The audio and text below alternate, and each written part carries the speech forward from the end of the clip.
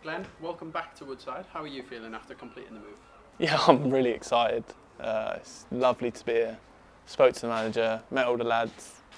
I'm just really excited to be here, and everyone speaks so highly of it. I know obviously I was here before for a short spell, but I'm ready to go now, and yeah, I'm really excited. As you mentioned, you were here last season, short spell, but now, and you decided to take a break from football. Now you're back in amongst the group. How excited are you to get going again? Yeah, like I just said, I needed that little break. Everywhere I've been since, I've seemed to have a ball at my feet, whether it's in the parks or whatever.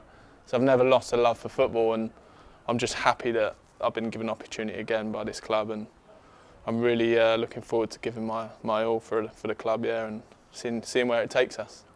After speaking to you last time you signed here, I know that being close to your family was a big driving factor in you making that move at the time. How important is it for you to be so close to your family?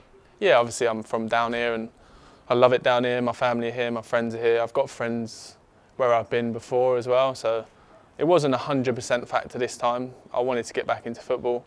They've given me the opportunity here, and yeah, I'm just really excited and very grateful for the opportunity, and hopefully I can repay it and give it some good performances. You have a vast amount of experience in the professional game. You've made over 200 appearances.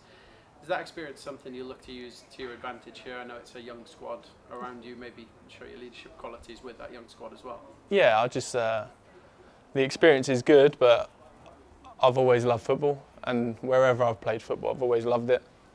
So I just want to bring the joy back, and because that's what we're all here for, to enjoy it. And hopefully with enjoyment becomes success, and the success is to try and get this club to places where it's never been before.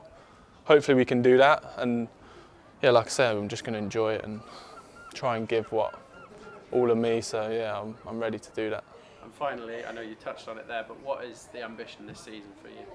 I think everyone spoke about it. I think last year, really unlucky not to make that push in the last game of last season, but this year all I've heard is positive things, and I know we've not been back long, but it's all very much positive. So if we can do and keep doing what we're doing in training, then who knows where we can be. Hopefully we can get this club to where it's, like I say, never been before, and that's the aim.